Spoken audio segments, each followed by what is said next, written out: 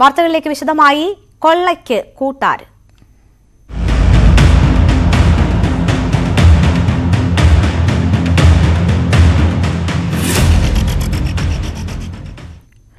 മുഖ്യമന്ത്രിയുടെ ദുരിതാശ്വാസ നിധിയുമായി ബന്ധപ്പെട്ട തട്ടിപ്പ് സംബന്ധിച്ച് രാഷ്ട്രീയ വിവാദവും കോൺഗ്രസ് ജനപ്രതിനിധികൾ വ്യാപകമായി അനർഹർക്കായി ശുപാർശ നൽകിയെന്ന ആരോപണവുമായി സിപിഎം നേതൃത്വം രംഗത്തെത്തി. ഇതിനിടെ അനർഹരെന്ന് വിജിലൻസ് കണ്ടെത്തിയ വടക്കൻ പറവൂർ സ്വദേശിക്ക് പ്രതിപക്ഷ നേതാവ് നൽകിയ ശുപാർശ കത്ത് പുറത്തുവന്നു. ഇതോടെ ദുരിതാശ്വാസ തട്ടിപ്പിന് പിന്നിലെ രാഷ്ട്രീയ ബന്ധം പുറത്തുകൊണ്ടുവരാനുള്ള നീക്കത്തിലാണ് വിജിലൻസ്. നിർധന കുടുംബാംഗമായ വടക്കൻ പറവൂർ സ്വദേശിക്ക് പണം അനുവദിക്കണമെന്നാവശ്യപ്പെട്ട് വി.ഡി. സതീശൻ മുഖ്യമന്ത്രിക്ക് നൽകിയ കത്താണിത്. കഴിഞ്ഞ ഡിസംബറിൽ നൽകിയ ഈ കത്തിൽ ഇയാൾ രോഗബാധിതനാണെന്നും നിർധന കുടുംബാംഗമാണെന്നും പ്രതിപക്ഷ നേതാവ് പറയുന്നു. എന്നാൽ മക്കളടക്കം വിദേശത്തുള്ള ഇയാൾ അനർഹനാണെന്നാണ് വിജിലൻസിന്റെ കണ്ടെത്തൽ. പ്രതിപക്ഷ നേതാവിന് പുറമെ ധനസഹായത്തിന് ശുപാർശ ചെയ്യുന്ന അടൂർ പ്രകാശ് എംപിയുടേതുൾപ്പെടെയുള്ള കത്തുകൾ പുറത്തുവന്നതാണ് പ്രതിപക്ഷത്തിനെ പ്രതിരോധത്തിലാക്കിയത്. ഒരാൾക്കോ രണ്ടു വാക്കൊന്നോ അല്ലെങ്കിൽ അങ്ങനെ പറ്റുള്ളൂ, പറയാൻ പറ്റുള്ളൂ. സർക്കാരിന്റെ വീഴ്ച എന്ന് പറയുന്നത് സർക്കാരിന്റെ മുമ്പിലേക്ക് വരുന്ന രേഖ വെച്ച് ആ രേഖ അടിസ്ഥാനപ്പെടുത്തിയിട്ടല്ലേ അത് എം പിമാര് സർട്ടിഫൈ ചെയ്യുമ്പോൾ ആ രേഖയുടെ മേലെ എന്തെങ്കിലും വേറെ നിലപാട് സ്വീകരിക്കേണ്ടിയുണ്ടോ? അപ്പോൾ അത് ഒന്നോ രണ്ടോ ആണെന്ന് മനസ്സിലാക്കാം. അങ്ങനെയല്ല 10, 15, 16 ഒക്കെയാണ് വരുന്നത്. അതാ പ്രശ്നം. അത് ഏജൻസി തന്നെ വർക്ക് ചെയ്യാണ്. കോൺഗ്രസിന്റെ പ്രമുഖ വക്താക്കളാണ് അതിൽ ഏജൻസിയായിട്ട് പ്രവർത്തിച്ചത്. അവരുടെ മൊബൈൽ ഫോൺ ഉൾപ്പെടെ കൊടുത്തുകൊണ്ടാണ് അത് നടത്തിയിട്ടുള്ളത് എന്ന് ഇപ്പോൾ പുറത്തു വന്നിട്ടുണ്ട്. ദുരിതാശ്വാസ നിധി തട്ടിപ്പിൽ സർക്കാരിനെതിരെ നിലപാട് ഘടിപ്പിക്കുന്ന പ്രതിപക്ഷ നീക്കത്തിന്റെ മുനയൊടിക്കുന്നതാണ് പുറത്തുവന്ന പുതിയ തെളിവുകൾ. അതേസമയം ജനപ്രതിനിധികൾ ശുപാർശകൾ നൽകുന്നത് പുതുമയല്ലെന്നും സർക്കാർ സംവിധാനങ്ങളാണ് അനർഹരെ കണ്ടെത്തേണ്ടത് എന്നതുമാണ് പ്രതിപക്ഷത്തിന്റെ വിശദീകരണം. ഇതിനിടെ തട്ടിപ്പിന് പിന്നിലെ രാഷ്ട്രീയ ബന്ധം കൂടുതൽ പുറത്തു കൊണ്ടുവരാനുള്ള ശ്രമത്തിലാണ് വിജിലൻസ്. ന്യൂസ് 18 തിരുവനന്തപുരം. ദുരിതാശ്വാസ നിധി തട്ടിപ്പിൽ മുന്നറിയിപ്പുമായി മുഖ്യമന്ത്രി. പൊതുജനങ്ങളുടെ പണം കട്ട് ജീവിക്കാമെന്ന് ആരും കരുതേണ്ട. ഇത്തരം ആളുകളെ കുറിച്ചുള്ള വിവരശേഖരണം സർക്കാർ നടത്തുകയാണ്. വികസന ക്ഷേമ പ്രവർത്തനങ്ങളിൽ നിന്ന് ലാഭമുണ്ടാക്കാമെന്ന ചിന്ത ചുരുക്കം ചിലർക്കുണ്ട്. തെറ്റായ ഇടപെടലുണ്ടായാൽ നടപടിയെടുക്കാൻ അത്ര ബുദ്ധിമുട്ടില്ലെന്നും ഇതെല്ലാവരും ഓർക്കുന്നത് നല്ലതാണെന്നും മുഖ്യമന്ത്രി പറഞ്ഞു. പൊതുജനങ്ങളുടെ പണം ഏതെങ്കിലും രീതിയിൽ കട്ടെടുത്തോ കൈക്കൂലി വാങ്ങിയോ സുഖമായി ജീവിക്കാമെന്ന് ആരും കരുതരുത്.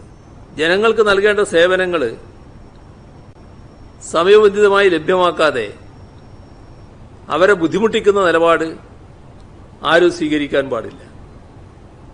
ഇങ്ങനെയൊക്കെ ചെയ്യുന്നവരോട് ഒരു ദാക്ഷിണ്യവും സർക്കാരിനുണ്ടാവില്ല എന്നുകൂടി വ്യക്തമാക്കാൻ ഞാൻ ആഗ്രഹിക്കുകയാണ്. നമ്മുടെ സിവിൽ സർവീസിലുള്ള പുഴുക്കുത്തുകളായി മാത്രമേ അവരെ കണക്കാക്കാൻ പറ്റൂ. അത്തരം പുഴുക്കുത്തുകളെ കണ്ടെത്താൻ കൂടി നേരെ ചൊവ്വേ പ്രവർത്തിക്കുന്നവർ തയ്യാറാകണമെന്നുകൂടി അഭ്യർത്ഥിക്കണം. തുടർ പരിശോധനയിലും വ്യാപക ക്രമക്കേടുകൾ കണ്ടെത്തി വിജിലൻസ്. കേടുപാട് സംഭവിക്കാത്ത വീടിന് പ്രകൃതി ദുരന്തത്തിന്റെ മറവിൽ അനുവദിച്ചത് 4 ലക്ഷം രൂപ.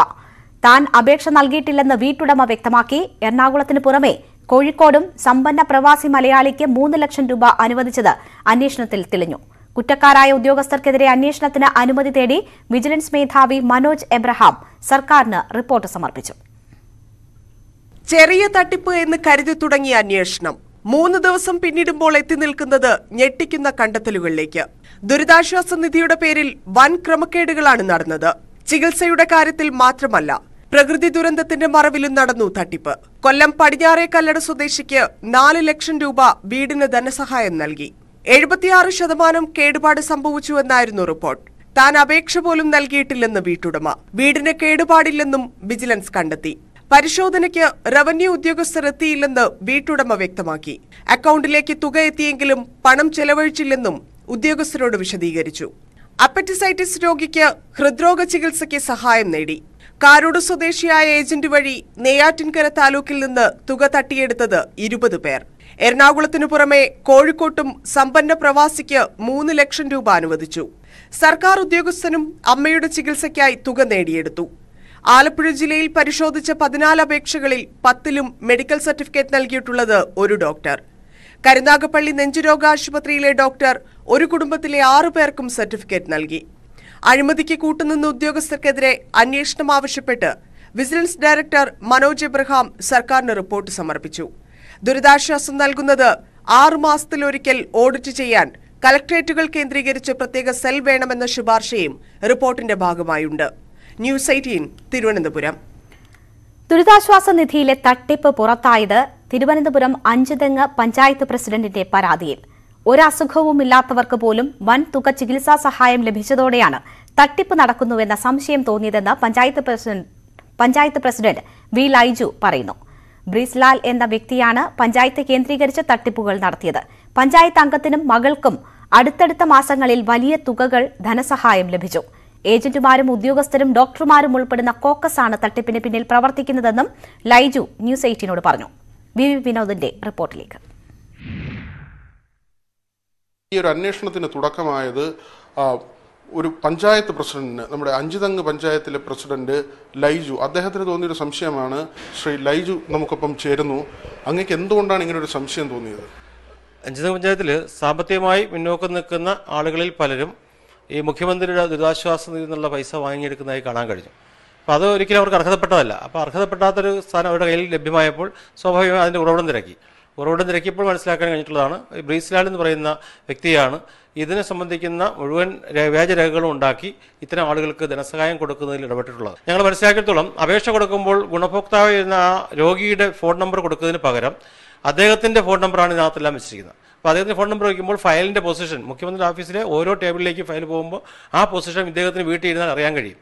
അങ്ങനെ അറിയാൻ കഴിയുകയും അനുവദിക്കുന്ന തുക എത്രയാണെന്ന് മനസ്സിലാക്കിയിട്ട് ഈ ഗുണഭോക്തായ രോഗിയുടെ വീട്ടിൽ ചെന്ന്, അല്ലെങ്കിൽ ആർക്കാണോ അനർഹമായി മേടിച്ചുകൊണ്ട് അവരുടെ വീട്ടിൽ ചെന്ന് ഇത്ര രൂപ ഞാൻ എൻ്റെ ശ്രമം പാസ്സാക്കിയിട്ടുണ്ടെന്ന് പറയുകയും അതിൻ്റെ കമ്മീഷൻ മേടിച്ചുകൊണ്ടാണ് അദ്ദേഹം പോയിക്കൊണ്ടിരുന്നത്. ഇതിപ്പോൾ തുടങ്ങിയല്ലോ, വളരെ ദീർഘനാളായി ഉമ്മൻചാണ്ടിയുടെ കാലം മുതലേ ചെയ്തുകൊണ്ടിരിക്കുന്നതാണ്. പക്ഷേ ഇപ്പോഴാണ് ഞങ്ങളുടെ ശ്രദ്ധയിൽപ്പെടുകയും സംശയാസ്പദമായി പിടിക്കപ്പെടുന്ന ഒരു സാഹചര്യം ഉണ്ടായിട്ടുള്ളത്. അത് നമ്മുടെ പഞ്ചായത്തിലെ ഒരു വാർഡ് മെമ്പർ അടക്കം, വാർഡ് മെമ്പറുടെ മകൾക്ക് 1 ലക്ഷം രൂപയും വാർഡ് മെമ്പർക്ക് ഈ 80,000 രൂപയും 2 മാസം 7-ാം മാസവും 2021 7-ാം മാസവും 8-ാം മാസവും 1,80,000 രൂപ ഒരു വീട്ടിനകത്ത് വന്നിരിക്കുകയാണ്. അതൊക്കെയാണ് ഞങ്ങളെ ഏറ്റവും കൂടുതൽ സംശയത്തിലേക്ക് കൊണ്ടെത്തിക്കാനുള്ള കാരണമുണ്ടായത്. ചില ഡോക്ടർമാർ, അത് മെഡിക്കൽ കോളേജിലെ ഒരു ഡോക്ടറെ പേര് കേൾക്കുന്നുണ്ട്, അത് വ്യക്തമായിട്ടാണ് ഞാൻ പേര് പറയുന്നില്ല. ആ ഒരു ഡോക്ടർ വളരെ ഒരു അന്വേഷണം ഇല്ലാതെ ഒരു രോഗിയെ പോലും കാണാതെയാണ് ഈ ഡോക്ടർ സർട്ടിഫിക്കറ്റ് കൊടുക്കുകയും ഈ സഹായത്തിന് ആവശ്യമായ അവർക്ക് സപ്പോർട്ട് ചെയ്യുകയും ചെയ്തിട്ടുള്ളത് മനസ്സിലാക്കാൻ കഴിഞ്ഞിട്ടുള്ളത്. നമ്മുടെ പഞ്ചായത്തിൽ മാത്രം ഏതാണ്ട് 16 അപേക്ഷകൾ, അതിൽ 14 എണ്ണവും വ്യാജമെന്നാണ് മനസ്സിലാക്കുന്നത്. ഏതാണ്ട് 2 പേർക്ക് മാത്രമാണ് ഈ യോഗ്യരായ ആളുകൾ. മറ്റുള്ളവർക്കൊക്കെ വലിയ തുകകളാണോ ലഭിച്ചത്? അതെ. ഇപ്പോൾ അതിനകത്ത് വന്നിരിക്കുന്നത് 1 ലക്ഷം രൂപ മേടിച്ചിരിക്കുന്ന ഒരാളുണ്ട്. ആ ആൾ ഒരിക്കലും ആ 1 ലക്ഷം രൂപയ്ക്ക് അർഹതയുള്ള ആളല്ല. അത് മേടിച്ചിരിക്കുന്നത് ഇതുപോലെ വ്യാജ ഡോക്ടറുടെ സർട്ടിഫിക്കറ്റിൻ്റെ ഭാഗമായിട്ട് അവർ മേടിച്ചിരിക്കുകയാണ് ചെയ്യുന്നത്. അപ്പോൾ അത് ഒന്നല്ല, ഈ പറഞ്ഞ പോലെ 50,000 മേടിച്ചിരിക്കുന്ന 1 ലക്ഷം രൂപ മേടിച്ചിരിക്കുന്ന നിരവധി. ഇപ്പോൾ ഈ പറഞ്ഞ മെമ്പറുടെ മകൾ 1 ലക്ഷം രൂപ അനർഹമായി മേടിച്ചിരിക്കുകയാണ്. മെമ്പർ 80,000 രൂപ മേടിച്ചത് അനർഹമായി മേടിച്ചിരിക്കുന്നത് 3-4 വാർഡ് മെമ്പറാണ്. അപ്പോൾ ആ രീതിയിൽ മെമ്പർമാർ പോലും ഇതിനകത്ത് ഇങ്ങനെ പൈസ ഈ മെമ്പറെ ഹരാസ് ചെയ്യണം. ഇതിപ്പോൾ ചെയ്തുകൊണ്ടിരിക്കുന്ന അനർഹമായി മേടിച്ചു കൊടുക്കുകയും എന്നിട്ട് അദ്ദേഹത്തിൻ്റെ പരിധി നിർത്തിക്കൊണ്ട് കാര്യങ്ങൾ ചെയ്യുകയും ചെയ്യുന്ന ഒരു രീതിയാണ് കണ്ടിട്ട്. ഒരു വീട്ടിൽ 3 പേർക്ക് മേടിച്ചു കൊടുത്തിട്ടുണ്ട്. എല്ലാ വ്യാജമായ രേഖകളും ചമച്ച് ഇത്തരം കാര്യങ്ങൾ ചെയ്യുന്നതിന് വളരെ വിരുദ്ധമുള്ള കക്ഷിയാണ്. അദ്ദേഹത്തിൻ്റെ ഒരു വൈഫ് സെക്രട്ടറിയിൽ ഊർജ്ജ വകുപ്പിൽ പണിയുന്നുണ്ട്. അവരുടെ കൂടി സഹായം ഇതിനകത്ത് ലഭ്യമായിക്കൊണ്ടാണ് ഇത്തരം കാര്യങ്ങൾ ചെയ്യുന്നതെന്ന് ഞാൻ പരാതി കൊടുത്തിരിക്കുന്നത്. ഞാനത് മുഖ്യമന്ത്രിക്ക് രേഖാമൂലം തന്നെ പരാതി കൊടുത്തതിൻ്റെ അടിസ്ഥാനത്തിലാണ് അന്വേഷണം നടത്തിയത്. Bipin മുരളിക്കൊപ്പം V Vinod, news 18 Thiruvananthapuram. ശമ്പള പ്രതിസന്ധി പരിഹരിക്കാൻ KSRTCയിൽ നിർബന്ധിത VRSന് നീക്കം. 50 വയസ്സ് കഴിഞ്ഞ 7200 ജീവനക്കാരുടെ പട്ടിക മാനേജ്മെന്റ് തയ്യാറാക്കി. എന്നാൽ ഇത് അംഗീകരിക്കാനാകില്ലെന്ന നിലപാടിലാണ് യൂണിയനുകൾ.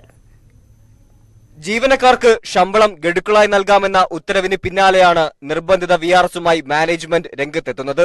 ശമ്പള പ്രതിസന്ധി പരിഹരിക്കുന്നതിനു വേണ്ടിയാണ് VRS നടപ്പിലാക്കുന്നതെന്നാണ് മാനേജ്മെന്റിന്റെ വാദം. ഇതിനായി 50 വയസ്സ് കഴിഞ്ഞ 7200 ജീവനക്കാരുടെ പട്ടികയും തയ്യാറാക്കി. VRS എടുക്കുന്ന ഒരാൾക്ക് കുറഞ്ഞത് 15 ലക്ഷം രൂപ നൽകുന്നത് പരിഗണനയിലുണ്ട്. മറ്റാനുകൂല്യങ്ങൾ വിരമിക്കൽ പ്രായത്തിനു ശേഷം നൽകും. എന്നാൽ നിർബന്ധിത VRS അംഗീകരിക്കില്ലെന്ന നിലപാടിലാണ് തൊഴിലാളി സംഘടനകൾ. ഞങ്ങൾക്ക് അതിനോട് ഒരു ഘട്ടത്തിൽ യോജിക്കാനൊക്കില്ല. ജീവനക്കാരെ സംബന്ധിച്ചിടത്തോളം പോകുന്നവർക്ക് വോളണ്ടറി റിട്ടയർമെന്റ് കൊടുക്കുക, ഒരു പാക്കേജ് കൊണ്ടുവന്നാൽ ആരെങ്കിലും ഉണ്ടെങ്കിൽ പോകുന്നതിന് ഞങ്ങൾക്ക് ആർക്കും പ്രശ്നമില്ല. പക്ഷേ കമ്പൽസറി റിട്ടയർമെന്റ് എന്ന് പറയുന്നത് ഒരു ഘട്ടത്തിൽ നടപ്പിലാക്കാൻ പറ്റില്ല. VRS നടപ്പിലാക്കാനായി 1080 കോടി രൂപയാണ് വേണ്ടത്. നിർബന്ധിത VRS നടപ്പാക്കിയാൽ ശമ്പള ചെലവ് 50% കുറയുമെന്നും ശമ്പളത്തിനായി ധനവകുപ്പിനെ സമീപിക്കേണ്ടി വരില്ല എന്നുമാണ് KSRTCയുടെ കണക്കുകൂട്ടൽ. എന്നാൽ ഈ വിഷയത്തിലും മാനേജ്മെന്റിന് യൂണിയനുകളുടെ പിന്തുണയില്ല. തിരുവനന്തപുരത്ത് നിന്നും നന്ദകുമാർ, ന്യൂസ് 18. കെഎസ്ആർടിസി ശമ്പള തർക്കത്തിൽ ഒത്തുതീർപ്പിന് മുൻകൈയെടുത്ത മുഖ്യമന്ത്രി. ശമ്പളം ഗഡുക്കളായി നൽകാനുള്ള തീരുമാനത്തിൽ മുഖ്യമന്ത്രി ഇടപെട്ടു. അംഗീകൃത ട്രേഡ് യൂണിയൻ നേതാക്കളുമായി ചർച്ച ചെയ്യാൻ സിഎംഡിക്ക് നിർദ്ദേശം നൽകി. നാളെ ചർച്ച നടത്താനാണ് നിർദ്ദേശം. ലൈഫ് മിഷൻ കേസിലെ ഇഡി അന്വേഷണം മുഖ്യമന്ത്രിയുടെ ഓഫീസിലേക്ക് കൂടുതൽ കേന്ദ്രീകരിക്കുകയാണ്. തിങ്കളാഴ്ചയാണ് മുഖ്യമന്ത്രിയുടെ അഡീഷണൽ പ്രൈവറ്റ് സെക്രട്ടറി സിഎം രവീന്ദ്രനോട് ഹാജരാകാൻ ഇഡി ആവശ്യപ്പെട്ടിരിക്കുന്നത്. ഇതിനിടെ സിഎം രവീന്ദ്രനും സ്വർണ്ണക്കടത്ത് കേസ് പ്രതി സ്വപ്ന സുരേഷും തമ്മിലുള്ള കൂടുതൽ വാട്സ്ആപ്പ് ചാറ്റ് പുറത്തുവന്നു. സിഎം രവീന്ദ്രൻ സ്വപ്നയോട് ലൈംഗിക ചുവയോടെ സംസാരിക്കുന്നതാണ് ചാറ്റിലുള്ളത്. വിവരങ്ങളുമായി സുവി വിശ്വനാഥൻ ചേരുന്നു. സുവി, സ്വപ്ന സുരേഷുമായി നടത്തിയ ചാറ്റിന്റെ വിവരങ്ങൾ പുറത്തുവരുന്നു. അത് ലൈംഗിക ചുവയോടെയുള്ള സംസാരങ്ങൾ സംബന്ധിച്ചുള്ള ചാറ്റുകളാണ് പുറത്തു വന്നിരിക്കുന്നത്. ലൈഫ് മിഷൻ കോഴക്കേസുമായി സിഎം രവീന്ദ്രനെ ബന്ധിപ്പിക്കുന്ന എന്തൊക്കെ കാര്യങ്ങൾ നേരത്തെ നടന്ന ചോദ്യം ചെയ്യലുകളിൽ നിന്നും മറ്റും അന്വേഷണ സംഘത്തിന് ലഭിച്ചിട്ടുണ്ട് എന്നാണ് അറിയുന്നത്. സിഎം രവീന്ദ്രനെ ചോദ്യം ചെയ്യുന്നത് സർക്കാരിനെ സംബന്ധിച്ച് എത്രമാത്രം പ്രതിസന്ധി ഉണ്ടാക്കുന്ന ഘട്ടമാണ്?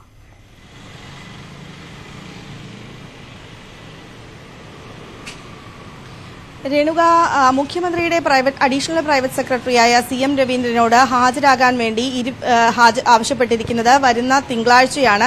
27-ാം തീയതി കൊച്ചിയിലെ ഇഡി ആസ്ഥാനത്ത് ഹാജരാകണം എന്നാണ് നോട്ടീസ് നൽകിയിരിക്കുന്നത്.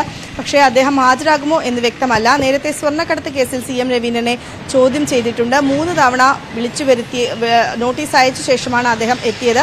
അതുകൊണ്ട് ഇത്തവണ സിഎം രവീന്ദ്രൻ എത്തുമോ എന്ന കാര്യത്തിൽ ഒരു വ്യക്തതയില്ല. ഏതായാലും സ്വപ്ന സുരേഷുമായി ബന്ധപ്പെട്ട വാട്സ്ആപ്പ് ചാറ്റുകളാണ് ഇപ്പോൾ പുറത്തു വന്നിരിക്കുന്നത്. സിഎം രവീന്ദ്രന് ഈ ലൈഫ് മിഷൻ ഇടപാടുമായി ബന്ധപ്പെട്ട കൂടുതൽ കാര്യങ്ങൾ അറിയാം എന്നാണ് ഇഡി കരുതുന്നത്. ബാക്കിയുള്ളവരുടെ ചോദ്യം ശിവശങ്കർ, സ്വപ്ന സുരേഷ് അങ്ങനെ ബാക്കിയുള്ളവരുടെ ചോദ്യം ചെയ്യലുകളും നടത്തിയതിൽ നിന്നും ലഭിച്ച തെളിവുകളുടെയും അടിസ്ഥാനത്തിലാണ് സിഎം രവീന്ദ്രനിലേക്ക് അന്വേഷണം കേന്ദ്രീകരിക്കുന്നത്.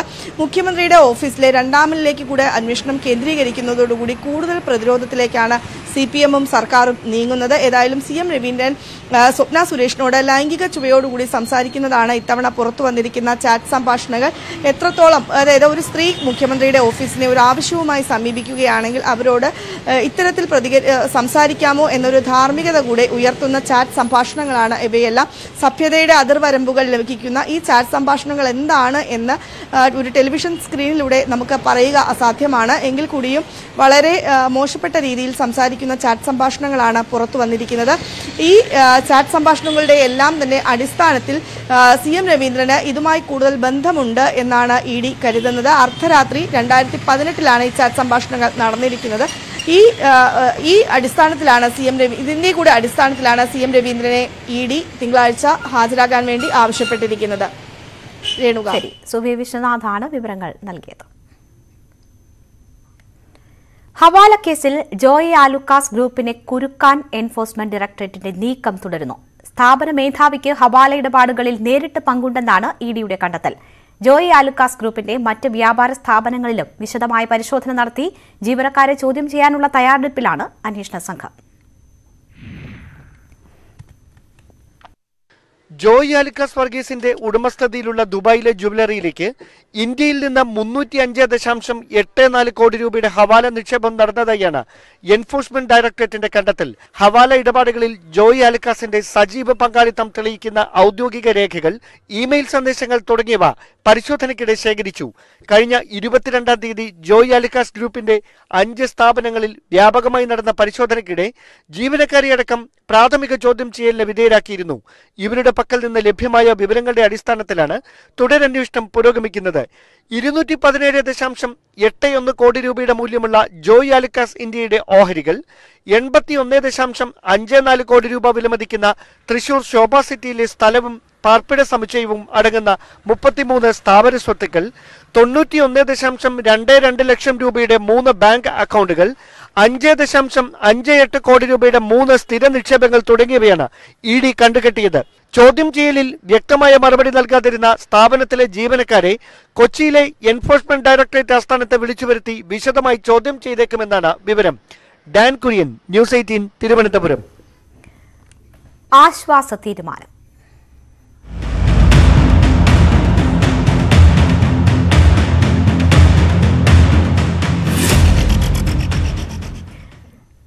ബജറ്റിലെ ജനദ്രോഹ നികുതി വർധനവിനെതിരെ പ്രതിഷേധം ശക്തമാകുന്നതിനിടെ ജനരോഷം ശമിപ്പിക്കാൻ നിർണായക നീക്കവുമായി സംസ്ഥാന സർക്കാർ. സഹകരണ ബാങ്കുകൾ വഴി വായ്പയെടുത്തിരിക്കുന്നവർക്ക് ഒറ്റത്തവണ തീർപ്പാക്കൽ പദ്ധതിയിലൂടെ കുടിശ്ശികയിൽ ഇളവ് നൽകുന്നതിനാണ് തീരുമാനം. തിരിച്ചടയ്ക്കാൻ നിവൃത്തിയില്ലാത്ത ഇടപാടുകാരുടെ സ്ഥിതിവിവര കണക്കുകൾ പരിശോധിച്ച ശേഷം വായ്പ എഴുതിത്തള്ളുന്ന കാര്യത്തിൽ ബോർഡ് തീരുമാനമെടുക്കും. സഹകരണ മേഖലയിൽ നടപ്പ് സാമ്പത്തിക വർഷം 9,500 കോടി രൂപയുടെ നിക്ഷേപം പ്രതീക്ഷിക്കുന്നതായും മന്ത്രി വി.എൻ. വാസവൻ ന്യൂസ് 18 നൽകിയ അഭിമുഖത്തിൽ വ്യക്തമാക്കി. മിനിസ്റ്റർ, ഏത് തരത്തിലായിരിക്കും ഇത്തരത്തിലൊരു നയപരമായ തീരുമാനം അത് ഈ വായ്പ എടുത്ത കർഷകർ അടക്കമുള്ളവർക്ക് പ്രയോജനകരമായി തീരുക? സഹകരണ ബാങ്കിൽ നിന്ന് വായ്പ എടുത്തിട്ടുള്ള മുഴുവൻ ആളുകൾക്കും കിട്ടുന്ന ഒരു ആനുകൂല്യമാണ് വൺ ടൈം സെറ്റിൽമെന്റ് എന്ന രൂപത്തിൽ അല്ലെങ്കിൽ ഒറ്റത്തവണ തീർപ്പാക്കൽ പദ്ധതി എന്ന രൂപത്തിൽ ഞങ്ങൾ പ്രഖ്യാപിച്ചിരിക്കുന്നത്. ഇപ്പോൾ കുടിശ്ശികക്കാരായിട്ടുള്ള ആളുകൾക്കെല്ലാം പിഴപ്പലിശ ചുമത്തും. അതോടൊപ്പം തന്നെ പലിശയിലൊരു ഭാഗമുണ്ട്. അപ്പോൾ ഈ ഒറ്റത്തവണ തീർപ്പാക്കൽ പദ്ധതിയുടെ കാലഘട്ടത്തിൽ അടയ്ക്കുന്നവർക്ക് കിട്ടുന്ന രണ്ട് ആനുകൂല്യം: ഒന്ന്, പൂർണ്ണമായും പിഴപ്പലിശ ഒഴിവാക്കി കിട്ടും. രണ്ട്, പലിശയിൽ 50% കുറച്ച് കിട്ടും. ഇനി ഏതെങ്കിലും ഒരു ഗതികേടുകാരൻ 2-3 സെന്റ് ഒക്കെ ഉള്ളതൊക്കെ ആണെങ്കിൽ ആ കാര്യത്തിൽ ഒരു തരത്തിലും തിരിച്ചടയ്ക്കാൻ നിർവാഹമില്ലാത്ത രോഗാതുരമായി കിടക്കുന്ന ആളുകളാണെങ്കിൽ അതിൽ ബോർഡ് തീരുമാനിക്കുകയാണ് മുഴുവൻ പലിശ ഒഴിവാക്കണം എന്ന് പറഞ്ഞാൽ അത്തരം കാര്യങ്ങൾ അവർ തീരുമാനമെടുത്തു തന്നാൽ അനുഭാവപൂർണ്ണമായ സമീപനം ഗവൺമെന്റ് സ്വീകരിക്കും. ഒരു കൃഷിക്കാർക്ക് മാത്രമല്ല, ആരൊക്കെ സഹകരണ ബാങ്കിൽ നിന്ന് വായ്പ എടുത്ത് കുടിശ്ശിയായിട്ടുണ്ടോ അവർക്കെല്ലാം ഈ ഒറ്റത്തവണ തീർപ്പാക്കൽ പദ്ധതിയുടെ ആനുകൂല്യം ലഭിക്കും എന്നുള്ളതാണ് ഇതിൽ ഏറ്റവും ശ്രദ്ധേയമായി. അപ്പം ഇതിൽ ഉണ്ടാകുന്ന ഒരു സംശയം, അതായത് ഈ വൺ ടൈം സെറ്റിൽമെന്റ് എന്ന് പറയുമ്പോൾ ആ വരുന്ന ഒരു ബൃഹത്തായ ഒരു തുകയായിരിക്കുമല്ലോ. അപ്പൊ അതിനുള്ളൊരു സമയപരിധി അവർക്ക് നൽകുന്നതുമായി ബന്ധപ്പെട്ട അതിൽ എന്തെങ്കിലും ഒരു തീരുമാനമുണ്ടോ? സമയപരിധി ഇപ്പൊ തീരുമാനിച്ചിട്ടുള്ളത് ഞങ്ങൾ ഫെബ്രുവരി മാസം 15 മുതൽ മാർച്ച് 31 വരെ സമയം നീട്ടിക്കൊടുത്തിരിക്കുകയാണ്. അപ്പോൾ ഇഷ്ടംപോലെ സമയമുണ്ട്. ഇതിപ്പോൾ ഫെബ്രുവരി അവസാന ഘട്ടേ ആവുന്നുള്ളൂ. ഇനി മാർച്ച് 1 മാസം കൂടി നീട്ടിക്കൊടുത്തിരിക്കുകയാണ്. അപ്പോൾ വലിയ സമയം കൊടുത്തിട്ട് അടയ്ക്കാനുള്ള ഒരു സൗകര്യം എന്ന രൂപത്തിലാണ് അങ്ങനെ ഞങ്ങൾ സമയം നീട്ടിക്കൊടുത്തത്. അപ്പോൾ അത് ഈ ലോണികൾക്കെല്ലാം ആശ്വാസകരമായത്. കൃഷിക്കാരെന്നോ അല്ലാത്തവരെന്നോ ഒരു വ്യത്യാസമില്ല. ആരൊക്കെ വായ്പ എടുത്തിട്ടുണ്ടോ അവർക്കെല്ലാം ഇതിന്റെ ആനുകൂല്യം ലഭിക്കും എന്നുള്ളതാണ് അതിന്റെ പ്രത്യേകത. എന്തായാലും ഈ കുടുംബ ബജറ്റുകളെ താളം തെറ്റിക്കുന്ന വിധത്തിലേക്ക് നികുതി വർധനവ് ഉണ്ടായത് വലിയ പ്രതിഷേധങ്ങൾക്ക് വഴിവെക്കുന്നതിനിടയിലാണ് ആ ഒരു പ്രതിഷേധങ്ങളുടെ ഒരു കനം കുറയ്ക്കുന്ന വിധത്തിൽ സഹകരണ വകുപ്പ് നിർണായകമായ ഒരു തീരുമാനമെടുത്തിരിക്കുന്നത്. ഏത് തരത്തിൽ സാധാരണക്കാർക്ക് പ്രയോജനപ്പെടും എന്ന് കാത്തിരുന്ന് തന്നെ കാണേണ്ടി വരും. Cameraman Santhosh കുമാറിനൊപ്പം Dan Kurian, news 18 Thiruvananthapuram.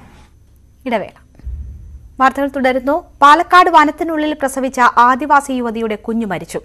തളിയക്കല്ല് ഊര് നിവാസി കണ്ണന്റെ ഭാര്യ സുജാതയാണ് കഴിഞ്ഞ ദിവസം കാട്ടിൽ പ്രസവിച്ചത്. സംഭവം അറിഞ്ഞ സ്ഥലത്തെത്തിയ ആരോഗ്യ പ്രവർത്തകർ അമ്മയെയും കുഞ്ഞിനെയും തൃശൂർ മെഡിക്കൽ കോളേജ് ആശുപത്രിയിലേക്ക് മാറ്റിയെങ്കിലും ഇന്ന് പുലർച്ചെ കുഞ്ഞു മരിക്കുകയായിരുന്നു. വനത്തിനുള്ളിൽ പ്രസവിച്ച സുജാതയുടെ പെൺകുഞ്ഞിന് 680 ഗ്രാം മാത്രമാണ് തൂക്കമുണ്ടായിരുന്നത്. 6 മാസം മാത്രമായിരുന്നു കുഞ്ഞിന്റെ വളർച്ച. ഫെബ്രുവരി 23 വൈകിട്ട് 4 മണിയോടെയാണ് സുജാത വനത്തിനുള്ളിൽ പ്രസവിച്ചത്. സംഭവം അറിഞ്ഞ് അമ്മയെയും കുഞ്ഞിനെയും ഇന്നലെ ആരോഗ്യവകുപ്പ് പ്രവർത്തകർ തൃശൂർ മെഡിക്കൽ കോളേജ് ആശുപത്രിയിലേക്ക് മാറ്റി. കുഞ്ഞിനെ വെന്റിലേറ്ററിലേക്ക് മാറ്റി പരിചരണം നൽകിയെങ്കിലും പുലർച്ചെ മരിച്ചു. ആരോഗ്യ പ്രശ്നങ്ങളുണ്ടായിരുന്ന സുജാതയെ ഗർഭപരിചരണത്തിന് ഫെബ്രുവരി 16 തൃശൂർ മെഡിക്കൽ കോളേജ് ആശുപത്രിയിൽ പ്രവേശിപ്പിച്ചിരുന്നു. എന്നാൽ അവിടെ നിൽക്കാൻ കഴിയാതെ അടുത്ത ദിവസം തന്നെ വീട്ടിലേക്ക് മടങ്ങി. ഊരിൽ ജലം ലഭ്യമല്ലാത്തതിനാൽ കാട്ടിലേക്ക് മാറുകയായിരുന്നുവെന്ന് ഭർത്താവ് കണ്ണൻ പറഞ്ഞു. ഇവിടെ വെച്ചാണ് പ്രസവം നടന്നത്. കാടർ വിഭാഗത്തിൽപ്പെട്ട തളികക്കല്ല് കോളനി നിവാസികൾ പ്രസവത്തിനായി ആശുപത്രിയിൽ പോകാൻ താൽപര്യം കാണിക്കാറില്ലെന്ന് ആരോഗ്യപ്രവർത്തകർ പറയുന്നു. ഊരിലുള്ളവരെ നിരന്തര പരിശ്രമത്തിനൊടുവിലാണ് ആശുപത്രിയിൽ എത്തിക്കുന്നത്. സുജാതയെയും അങ്ങനെ എത്തിച്ചിരുന്നുവെങ്കിലും ഇവർ വീട്ടിലേക്ക് തന്നെ മടങ്ങി. എന്നാൽ തൃശൂർ മെഡിക്കൽ കോളേജ് ആശുപത്രിയിൽ ഒറ്റപ്പെടൽ അനുഭവപ്പെട്ടതിനാൽ സാഹചര്യങ്ങളോട് പൊരുത്തപ്പെടാൻ കഴിയാതെയാണ് വീട്ടിലേക്ക് മടങ്ങിയതെന്ന് ബന്ധുക്കൾ പറയുന്നു. സംഭവത്തിൽ ആരോഗ്യവകുപ്പിനെതിരെയും വിമർശനമുയരുന്നുണ്ട്. തൃശൂർ മെഡിക്കൽ കോളേജിൽ നിന്നും ഡിസ്ചാർജ് ചെയ്തതിന് മുൻപ് മടങ്ങിയിട്ടും ആരോഗ്യപ്രവർത്തകർ തുടരന്വേഷണം നടത്തിയില്ലെന്നാണ് ആരോപണം. അങ്ങനെ ചെയ്തിരുന്നുവെങ്കിൽ വനത്തിൽ പ്രസവിക്കുന്ന സാഹചര്യം ഒഴിവാക്കാമായിരുന്നുവെന്നും ഇവർ പറയുന്നു. ന്യൂസ് 18 പാലക്കാട്. കിടപ്പ് രോഗിയായ അച്ഛനുമായി വഴക്കിട്ട യുവാവിനെ പിന്തിരിപ്പിക്കാൻ ശ്രമിച്ച ഡിവൈഎഫ്ഐ നേതാവ് കുത്തേറ്റ് മരിച്ചു. DYFI Ottapalam Panayur health centre unit president ശ്രീജിത്താണ് കൊല്ലപ്പെട്ടത്. സംഭവത്തിൽ പ്രതി ജയദേവനെ പോലീസ് അറസ്റ്റ് ചെയ്തു. യുവാവിന്റെ അക്രമത്തിൽ 4 പേർക്ക് പരിക്കേറ്റു. പനയൂർ സ്വദേശി രാധാകൃഷ്ണൻ ഇലക്ട്രിക് പോസ്റ്റിൽ നിന്നും വീണ് വർഷങ്ങളായി കിടപ്പിലാണ്. രാധാകൃഷ്ണന്റെ മകൻ ജയദേവൻ മദ്യപിച്ചെത്തിയാൽ നിരന്തരം അച്ഛനുമായി വഴക്കാണ്. ഇന്നലെയും വഴക്കുണ്ടായതിനെ തുടർന്ന് സഹായം തേടി രാധാകൃഷ്ണൻ വിളിച്ചതിനെ തുടർന്നാണ് ബന്ധുവും ഡിവൈഎഫ്ഐ പ്രാദേശിക നേതാവുമായ ശ്രീജിത്തും സുഹൃത്തുക്കളും ഇവരുടെ വീട്ടിലെത്തിയത്. ബഹളത്തിനിടെ മദ്യലഹരിയിലായിരുന്ന ജയദേവൻ മൂർച്ചയുള്ള ആയുധം കൊണ്ട് ശ്രീജിത്തിനെ കുത്തുകയായിരുന്നു. ആശുപത്രിയിൽ എത്തിച്ചെങ്കിലും ജീവൻ രക്ഷിക്കാനായില്ല.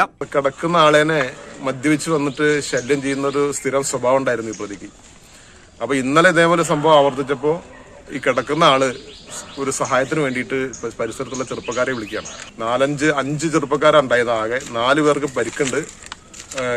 ഇദ്ദേഹം മരിക്കുകയും ചെയ്തു. ശ്രീജിത്തിനൊപ്പം പോയ അയൽവാസികളായ സന്തോഷ് ബാബു, രഞ്ജിത്ത്, മരുതി എന്നിവർക്കും പരുക്കേറ്റു.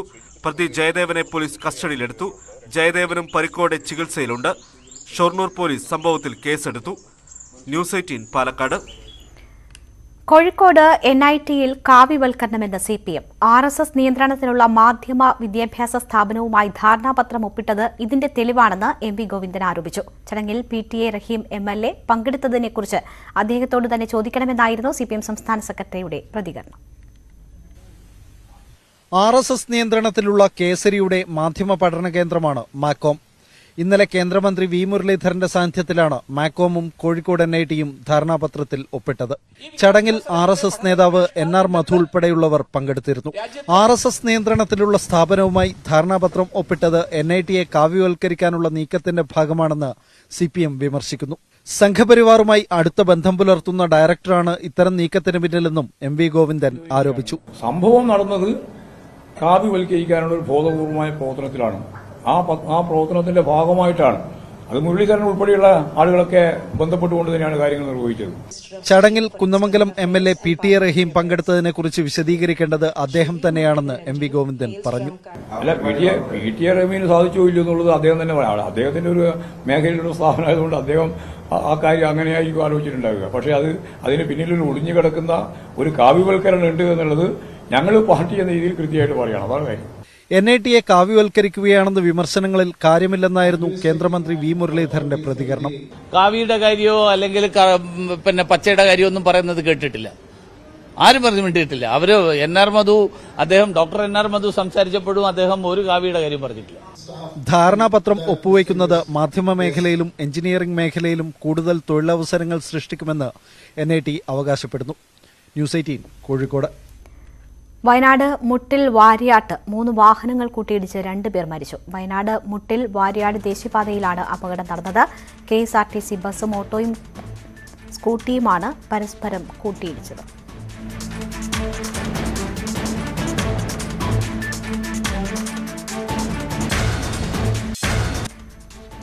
രതീഷ് വാസുദേവനുണ്ട് വാർത്തയുടെ വിവരങ്ങളുമായി. രതീഷ്, ദുഃഖകരമായ വാർത്തയാണ്. 2 ജീവനുകളാണ് അപകടത്തിൽ നഷ്ടപ്പെട്ടിരിക്കുന്നത്. എങ്ങനെ അപകടമുണ്ടായി എന്നാണ് മനസ്സിലാക്കുന്നത്? വിവരങ്ങൾ എന്താണ്? രേണുക, ഇന്ന് 11:30യോടെയാണ് ആകെ വലിയ ദുഃഖകരമായ ഈ അപകടം നടന്നത്. തെനേരിയിലേക്ക് ഈ മുട്ടിൽ ചുള്ളിക്കൽ കോളനിയിൽ നിന്ന് പട്ടികവർഗ വികസന വകുപ്പിന്റെ ഈ അരിയും മറ്റും സാധനങ്ങളും വാങ്ങാൻ വേണ്ടിയാണ് ഈ ഓട്ടോയിൽ അമ്മിണി, ശാരദ തുടങ്ങിയവർ കയറിയത്. ഈ ഓട്ടോയാണ് ഈ അപകടത്തിൽപ്പെട്ടത്. അതായത് ഒരു റോഡിലേക്ക് ഇടറോഡിൽ നിന്ന് മറ്റൊരു വാഹനം വരുന്നു. ആ വാഹനത്തെ വെട്ടിച്ച് ഒരു ബൈക്ക് ഓട്ടോറിക്ഷയുടെ മുന്നിലേക്ക് വരുന്നു. ആ ബൈക്കിനെ രക്ഷപ്പെടുത്താനും മറികടക്കാനും വേണ്ടി ഓട്ടോറിക്ഷക്കാരൻ വെട്ടിക്കുമ്പോൾ KSRTC ബസ്സിൽ ഇടിക്കുന്നു. ആ ദേശീയപാതയിലൂടെ വരുന്നത് ഇങ്ങനെ വലിയ തരത്തിൽ ആ ഇടിയുടെ ആഘാതത്തിൽ ഏകദേശം ഓട്ടോറിക്ഷ പൂർണ്ണമായും തകർന്ന നിലയിലാണ് കാണുന്നത്. ഇതിൽ ഈ അമ്മിണിയും ഓട്ടോ ഡ്രൈവർ ഷെരീഫും, സ്വദേശി ഷെരീഫും മരണപ്പെട്ടു. കൈനാട്ടി ആശുപത്രിയിൽ എത്തിച്ചപ്പോഴേക്കും മരണപ്പെട്ടു. ഈ ശാരദയെ ഈ കോഴിക്കോട് മെഡിക്കൽ കോളേജിലേക്ക് കൊണ്ടുപോയിട്ടുണ്ട്. 11:30യോടെയായിരുന്നു സംഭവം. ഇവിടെ ഈ റോഡിന്റെ ഈ സ്ഥിതി അനുസരിച്ച് ഇവിടെ നിത്യവും അപകടങ്ങൾ നടക്കാറുണ്ട്. അമിത വേഗത നിയന്ത്രണത്തിന് ശക്തമായ ഒരു സാഹചര്യവും സൗകര്യങ്ങളും ഈ പ്രദേശത്ത് ഇല്ല എന്നുള്ള ആക്ഷേപം ജനങ്ങളിൽ നിന്ന് ഉയർന്ന് തുടർച്ചയായിട്ട് ഉണ്ടാവാറുണ്ട്. അതിനിടയ്ക്കാണ് ഇപ്പോൾ ഇത്തരത്തിൽ അപകടം ഉണ്ടായിരിക്കുന്നത്. രേണുക. ശരി, രതീഷ് വാസുദേവനാണ് വിവരങ്ങൾ നൽകിയത്.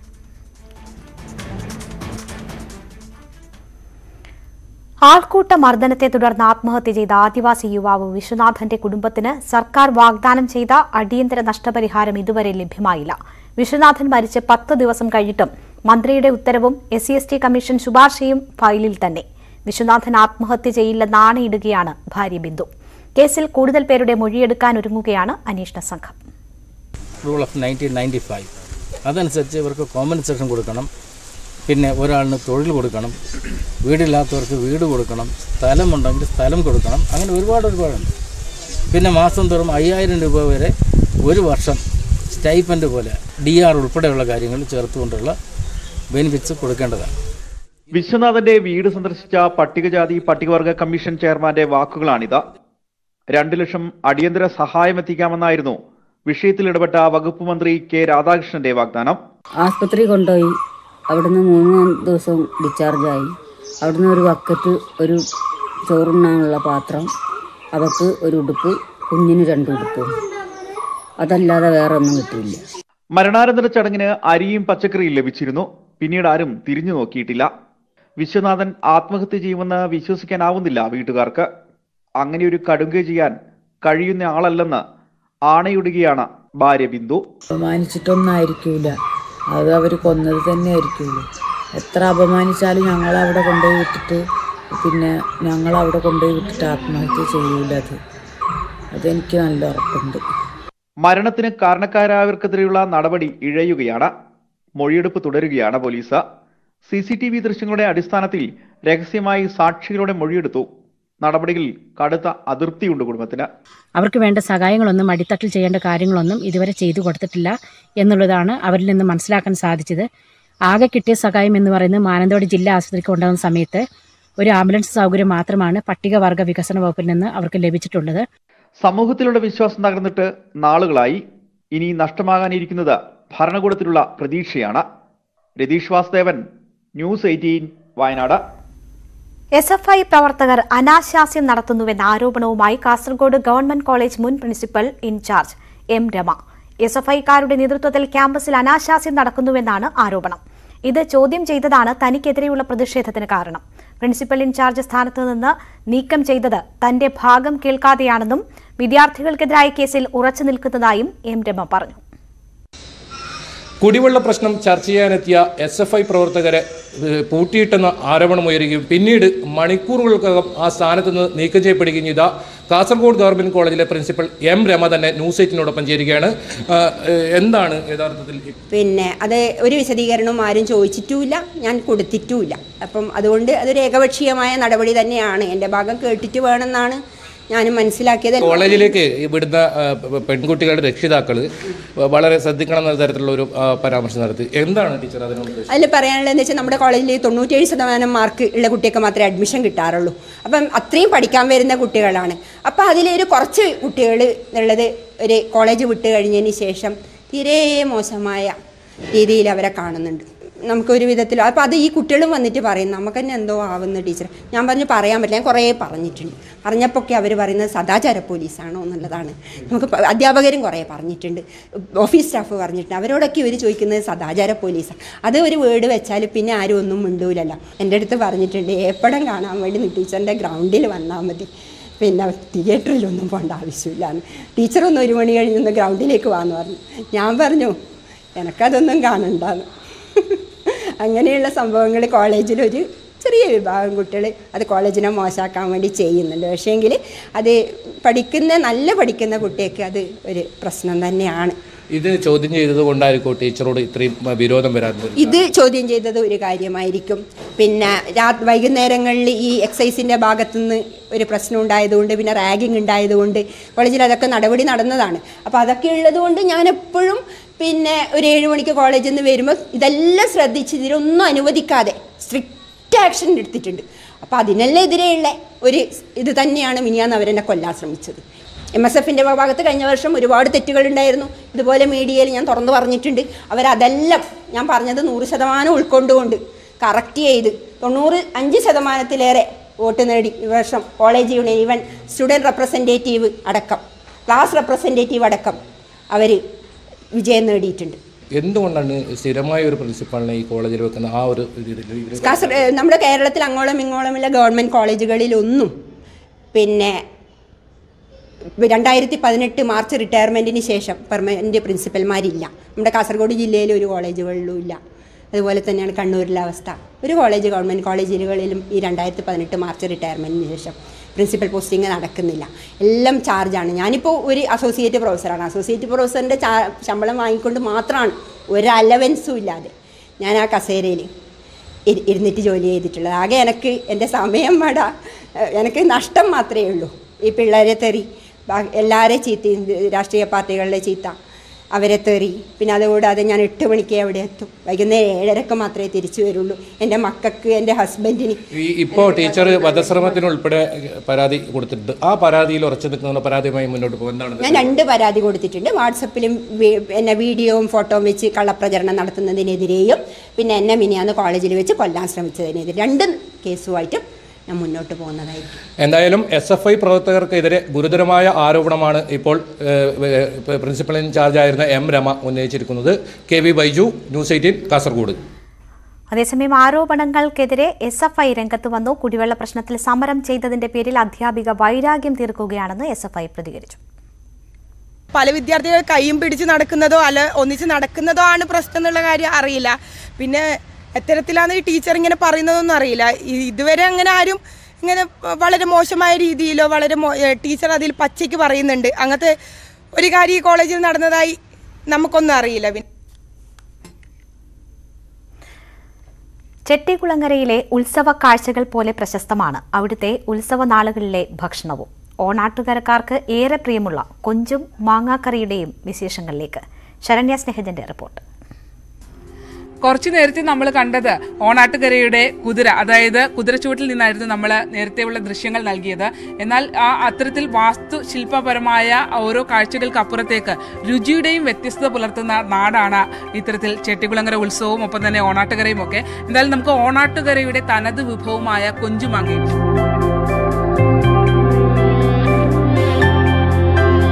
അപ്പോൾ എന്തായാലും നമുക്ക് കൊഞ്ചുമാങ്ങ ഉണ്ടാക്കുന്ന അതിൻ്റെ ഒരു പ്രിപ്പറേഷൻ തന്നെ പ്രത്യേക രീതിയിലാണ്. സാധാരണഗതിയിൽ നമുക്കറിയാലോ ഉത്സവകാലങ്ങളിലൊന്നും ഈ നോൺ വെജ് ഒന്നും അങ്ങനെ അധികം ഉപയോഗിക്കാറില്ല. പക്ഷേ ഓണാട്ടുകരയിൽ അതിനും വ്യത്യസ്തത ഉണ്ട് എന്ന് തന്നെ പറയാം. നമുക്ക് എന്തായാലും കൊഞ്ചുമാങ്ങയുടെ രുചിയും ഒപ്പം തന്നെ അതിൻ്റെ ഒരു പ്രിപ്പറേഷനും ഒക്കെ എന്താണെന്ന് അറിയാം. നിങ്ങളുടെ ഭക്ഷണത്തിനും വ്യത്യസ്തത. ഇപ്പോൾ രാവിലെ തൊട്ട് ഞങ്ങൾ കുറേ കാഴ്ചകൾ കാണുവാണ് അല്ലേ. എന്താ രസം, നിങ്ങളുടെ കുതിരയൊക്കെ ഗംഭീരമായിട്ടുണ്ട്. അതിൽ എനിക്ക് ഏറ്റവും കൗതുകം തോന്നിയത് ഈ നോൺ വെജ് ഉള്ള ചെമ്മീനുള്ള വിഭവം ഒരുക്കുന്ന ഓണാട്ടുകരക്കാരെയാണ്. എന്താ കുഞ്ചു ഈ തന്നെ ഇതിൻ്റെ ഒരു പ്രിപ്പറേഷനും ഇതിൻ്റെ ഒരു ഐതിഹ്യവും ഒക്കെ എന്താണ്? ഐതിഹ്യം എന്ന് പറയുന്നത് പണ്ട് ഒരമ്മ ഇങ്ങനെ കുത്തിയോട്ടം കാണാൻ പോയി. കുത്തിയോട്ടത്തിൻ്റെ ഘോഷയാത്ര കാണാൻ പോയപ്പോൾ കൊഞ്ചുമാങ്ങ അടുപ്പി വെച്ചിട്ട് പോയി. അപ്പോൾ അത് പുള്ളിക്കാരി അവിടെ ചെന്ന് നിന്നപ്പോഴത്തേക്ക് അത് മറന്നുപോയി. അങ്ങനെ പിന്നെ കൊഞ്ചുമാങ്ങ അവിടെ നിന്ന് പ്രാർത്ഥിച്ചു, ചെട്ടികുളങ്ങര അമ്മയെ കൊഞ്ചുമാങ്ങ എൻ്റെ അടുപ്പിലാണ് നോക്കിക്കൊണ്ടേന്ന്. അങ്ങനെ പുള്ളിക്കാരി അവിടെ നിന്ന് ഓടി തിരിച്ചു വന്നപ്പോഴത്തേക്ക് കൊഞ്ചുമാങ്ങ പാകം ചെയ്ത് താഴത്ത് ഇറക്കി വെച്ചിരുന്നു ചട്ടി. ഇതെങ്ങനെയാണ് ഇതിൻ്റെ പ്രിപ്പറേഷൻ? നമുക്ക് ആ പ്രിപ്പറേഷൻ ഒന്ന് കണ്ടാലോ? ആദ്യം നമ്മൾ കൊഞ്ച് മറക്കണം.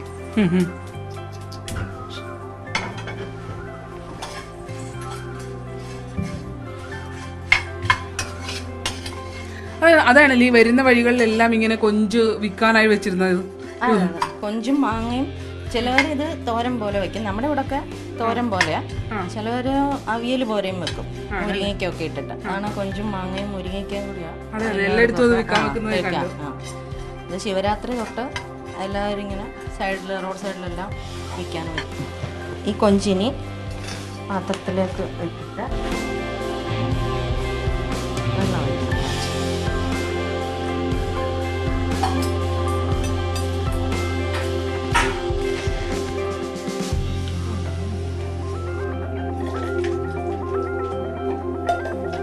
നമ്മൾ അരിച്ചെടുക്കണം.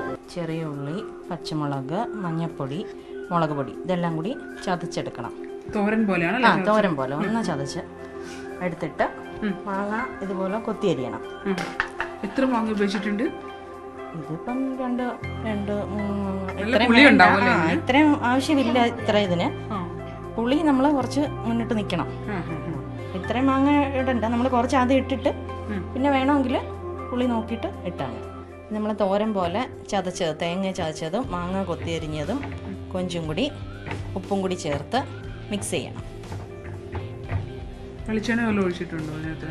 ഇല്ല, ഇതിൽ വെളിച്ചെണ്ണ ഒഴിച്ചിട്ടില്ല. അവസാനം ഇത് വെന്ത് കഴിഞ്ഞിട്ട് കുറച്ച് ഒഴിക്കാം. ഇത് ആവിയിൽ വേവണമെന്നാ, ഒരുപാട് വെള്ളം വേണ്ട, കുറച്ച് വെള്ളം തെളിച്ചാൽ മതി. നേരിയ തീയിലാണ്? ചെറിയ തീയിൽ.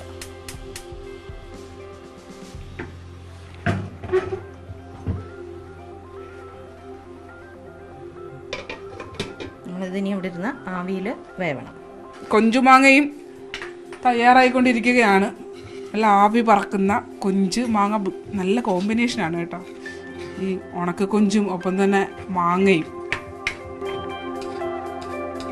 ഒരുപാട് വേവിക്കണോ ഇത്?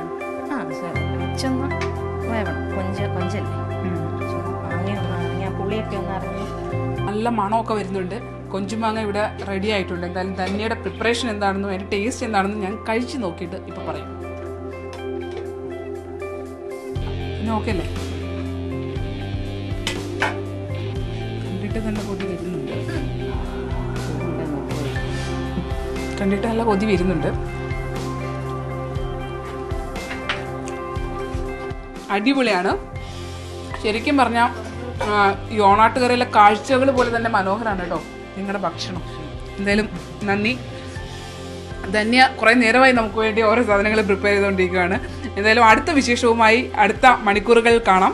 ക്യാമറമാൻ പ്രശാന്ത് മംഗലശ്ശേരിക്കൊപ്പം മാവേലിക്കരയിൽ നിന്നും ശരണ്യ സ്നേഹജൻ, ന്യൂസ് 18. പാലക്കാട് പാടൂർ വേലയ്ക്കിടെ ആന വിരണ്ടു. ഏറെ ആരാധകരുള്ള തെച്ചിക്കോട്ടുകാവ് രാമചന്ദ്രനാണ് വിരണ്ടത്.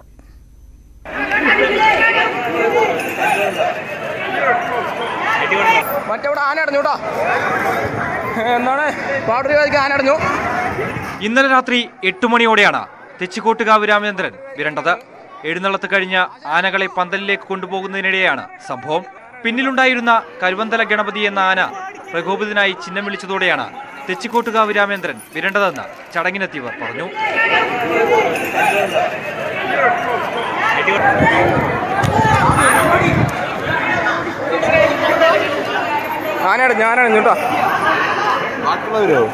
സംഭവത്തിൽ തെച്ചിക്കോട്ടുകാവ് ദേവസ്വത്തിന്റെ വിശദീകരണം ഇങ്ങനെ: അതിന്റെ പാപ്പാന് പറ്റാത്ത കാര്യമോ അതിന്റെ ആളുകൾ വേറെ ഉപദ്രവിച്ച കാര്യമോ എന്താണെന്ന് അറിയില്ല. നമ്മുടെ തൊട്ടുപുറകിലുള്ള ആനനെ പെട്ടെന്ന് പ്രകോപനം ഉണ്ടായപ്പോൾ ആന തിരിഞ്ഞൊരാളെ തട്ടിയതിന്റെ ഭാഗമായിട്ട് ആളുകൾ ചിതറി ഓടിയപ്പോൾ നമ്മുടെ ആനയും കൂടി ഫ്രണ്ടിൽ പോകണ്ടാവും. ഞാനടക്കമുള്ള ആളുകൾ ഈ ആനയുടെ മുന്നിലുണ്ടായിരുന്ന ആളുകളാണ്.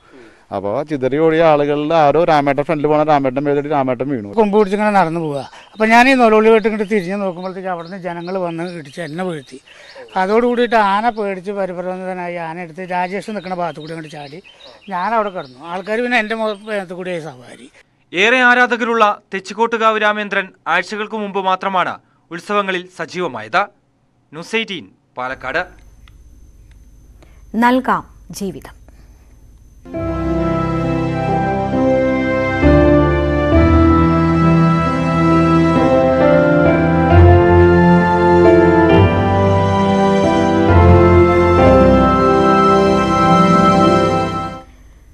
ജീവിച്ചിരിക്കുന്നവർക്കിടയിലെ അവയവദാനം പ്രോത്സാഹിപ്പിക്കാൻ നടപടിയെടുക്കാതെ സർക്കാർ. ജീവിച്ചിരിക്കുന്നവരുടെ അവയവദാനത്തിന് താൽപര്യമുള്ളവരെ കണ്ടെത്താൻ പത്രപരസ്യം നൽകാനോ ഡാറ്റാ ബാങ്ക് തയ്യാറാക്കാനോ നടപടിയില്ല. 2018 ഉത്തരവിറങ്ങി 4 വർഷം കഴിഞ്ഞിട്ടും ഒരു പടി പോലും മുന്നോട്ടു പോയില്ല. ന്യൂസ് 18 ക്യാമ്പയിൻ താമസമരുത് കാക്കാം ജീവൻ. സംസ്ഥാനത്ത് ജീവിച്ചിരിക്കുന്നവർക്കിടയിലെ അവയവം പങ്കുവയ്ക്കുന്നതിലാണ് ഏറ്റവുമധികം അവയവ കച്ചവടം നടക്കുന്നത്. ബന്ധുക്കളല്ലാത്തവർ പണം വാങ്ങി അവയവം വിൽക്കുന്ന സംഭവങ്ങൾ നിരവധിയാണ്. ഇതിന് തടയിടാനായിരുന്നു 2018 ആരോഗ്യവകുപ്പ് ഒരു ഉത്തരവിറക്കിയത്. പക്ഷേ 4 വർഷം കഴിയുമ്പോഴും ഉത്തരവ് കടലാസിലൊതുങ്ങി. ഉത്തരവ് പ്രകാരം പരോപകാരം ലക്ഷ്യമിട്ടുള്ള അവയവദാനം പ്രോത്സാഹിപ്പിക്കണം. ഇതിനായി പത്രപരസ്യങ്ങളും പ്രചാരണങ്ങളും നടത്തണം. അവയവം പങ്കുവയ്ക്കാൻ തയ്യാറായവരുടെ ഡാറ്റാ ബാങ്ക് തയ്യാറാക്കണം. അവയവം ദാനം ചെയ്യുന്നയാൾക്കും ഇൻഷുറൻസ് പരിരക്ഷ നൽകണം. ഇങ്ങനെ നീളുന്നു നിർദ്ദേശങ്ങൾ. ഹൈക്കോടതി നിർദ്ദേശത്തെ തുടർന്നായിരുന്നു ആരോഗ്യവകുപ്പ് ഉത്തരവിറക്കിയതെങ്കിലും പിന്നീട് ഇതിലൊരു നടപടിയും ഉണ്ടായില്ല. ചില തൽപര കക്ഷികളുടെ കുപ്രചരണങ്ങളും ഈ അവയവദാനം പ്രക്രിയക്കെതിരായിട്ട് കൊടുത്തിട്ടുള്ള കേസുകളും ഇതിന്റെ ലഭ്യതയെ വളരെയധികം കുറച്ചിട്ടുണ്ട്. ആളുകൾ ബോധവാന്മാരല്ല. ഇപ്പോഴും അവയവദാനത്തെക്കുറിച്ച് കൃത്യമായ ബോധവൽക്കരണം നടക്കുന്നില്ല എന്നുള്ളതാണ് ഒരു സത്യം. മൃതസഞ്ജീവനി ചുമതലയുള്ള കേസോട്ടയാണ് ഇത് നടപ്പാക്കേണ്ടത്. സംസ്ഥാനത്ത് മരണാനന്തര അവയവദാനത്തെക്കാൾ ജീവിച്ചിരിക്കുന്നവർക്കിടയിലെ അവയവദാനം കൂടുന്നുണ്ട് എന്നാണ് കണക്കുകൾ. 1422 അവയവമാറ്റങ്ങൾ കഴിഞ്ഞ വർഷം മാത്രം നടന്നു. എന്നാൽ ഉത്തരവ് നടപ്പായിരുന്നെങ്കിൽ കണക്ക് ഇതിലും ഉയരുമായിരുന്നു എന്നാണ് വാദം. ജീവിച്ചിരിക്കുന്നവർക്കിടയിലെ അവയവദാനം പ്രോത്സാഹിപ്പിക്കാൻ സംസ്ഥാന സർക്കാർ ഒന്നും ചെയ്യുന്നില്ല. ക്യാമ്പയിനുകൾ പോലും ഈ രീതിയിൽ ഉപയോഗപ്പെടുത്താൻ കഴിഞ്ഞിട്ടില്ല. ഉമേഷ് ബാലകൃഷ്ണൻ, ന്യൂസ് 18 തിരുവനന്തപുരം. സാങ്കേതിക സർവകലാശാല താൽക്കാലിക വിസി സിസ തോമസിനെ പിന്തുണച്ച ഗവർണർ. സിസ തോമസ് ഉടൻ സ്ഥാനമൊഴിയേണ്ടതില്ലെന്നാണ് രാജ്ഭവന്റെ നിർദ്ദേശം. നിയമനാധികാരി അറിയിക്കാതെ സ്ഥാനമൊഴിയില്ലെന്ന് സിസ തോമസും പ്രതികരിച്ചു. അതേസമയം പുതിയ വിസി നിയമനം ഉടൻ ഉണ്ടായേക്കില്ല. സർക്കാർ പാനലിൽ ഇതുവരെയും ഗവർണർ പ്രതികരിച്ചിട്ടില്ല. ഹൈക്കോടതി വിധിയനുസരിച്ച് സർക്കാർ കാര്യങ്ങൾ ചെയ്യുന്നുവെന്നാണ് ഉന്നത വിദ്യാഭ്യാസ മന്ത്രി ആർ ബിന്ദുവിന്റെ പ്രതികരണം. ഹൈക്കോടതി വിധിയുമായി ബന്ധപ്പെട്ടുകൊണ്ടുള്ള വിശദാംശങ്ങൾ എല്ലാവർക്കും അറിയാവുന്നതാണ്. മാധ്യമ സുഹൃത്തുക്കൾ അത് മാധ്യമങ്ങളിലൂടെ പറഞ്ഞതാണല്ലോ, അറിയാലോ ഹൈക്കോടതി വിധി എന്താണെന്ന്. അതനുസരിച്ച് സർക്കാർ ചെയ്യേണ്ടതായ കാര്യങ്ങൾ സർക്കാർ ചെയ്തിട്ടുണ്ട്. ഗവർണർ എന്ത് നിലപാട് സ്വീകരിക്കുന്നു എന്ന് നമ്മൾ കണ്ട് അറിയാം. കെ.ആർ. നാരായണൻ ഫിലിം ഇൻസ്റ്റിറ്റ്യൂട്ട് ചെയർമാനായി സയ്യിദ് അക്തർ മിർസ ചുമതലയേറ്റു. പള്ളിക്കത്തോട് ഇൻസ്റ്റിറ്റ്യൂട്ടിൽ നടന്ന ചടങ്ങിൽ ജീവനക്കാരും വിദ്യാർത്ഥികളും പങ്കെടുത്തു. ഇൻസ്റ്റിറ്റ്യൂട്ടിനെ ദേശീയ നിലവാരത്തിലേക്ക് ഉയർത്താൻ വേണ്ട ശ്രമം നടത്തുമെന്ന് സയ്യിദ് അക്തർ മിർസ പ്രതികരിച്ചു. സർക്കാരിന്റെ പുതിയ നിയമനത്തിൽ വിദ്യാർത്ഥികളും സന്തോഷം പ്രകടിപ്പിച്ചു. ഡയറക്ടർ സ്ഥാനത്തേക്ക് ഉചിതനായ ആളെ നിയമിക്കുമെന്ന് പ്രതീക്ഷിക്കുന്നതായി വിദ്യാർത്ഥികൾ പറഞ്ഞു.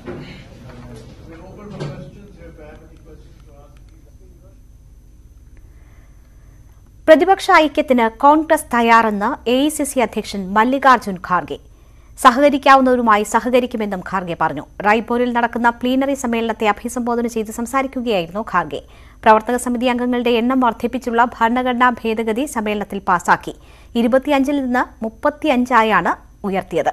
മുൻ പ്രധാനമന്ത്രിമാർ, പാർട്ടി മുൻ അധ്യക്ഷന്മാർ എന്നിവർ പ്രവർത്തക സമിതിയിൽ അംഗങ്ങൾക്കും AICC അംഗങ്ങളുടെ എണ്ണവും വർദ്ധിപ്പിക്കും.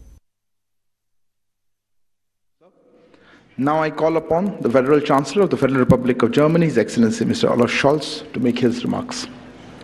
Sehr geehrter Herr Premierminister, lieber Narendra Modi, vielen Dank für die herzliche Begrüßung. Narendra Modi, thank you very much for the cordial welcome here in New Delhi. I am pleased to be here today on a state visit to India. The point has been made by you that this is not my first visit to India. At the time I came, I was the mayor of the city of Hamburg. And with hindsight, I'm in a position to say that a lot has changed. India has undertaken an enormous rise. Much has happened, and that is also good for the relations between both our countries and peoples, and for all the goals and objectives we've set ourselves. Indeed, we are convinced, as the Prime Minister said, that both our countries are closely linked because we have similar ideas and believe in democracy. It's important for the future of our lives. Thus, it is important for us to use these opportunities to address that is ahead of us and to make sure that in a whole host of areas, economic, cultural and others, we further deepen and expand our relationship. And that is exactly the purpose of my visit to India.